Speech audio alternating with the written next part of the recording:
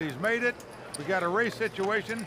I'm sure Ralph is happy to see he's in a race. It's about the best spot he could be in. So Ralph has Josh covered, of course. Yep. Ace-10 versus sevens. Here's the flop. Well, it is good for Josh. Queen-9 deuce appears. Ralph will be a big chip leader if he could somehow win this pot. But right now, Josh Hale in great shape to do that and double up here. And that would put Ralph on the short stack.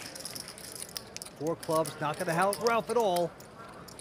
Josh showing no emotion so far, but I guarantee you, his heart is pounding and he's holding his breath right now. One more card. Come on, let me double up and take the lead back. Crowd on its feet, rooting Josh on. And a 3 of hearts on the river. That is good for Josh Hale. He is back on top as the chip leader.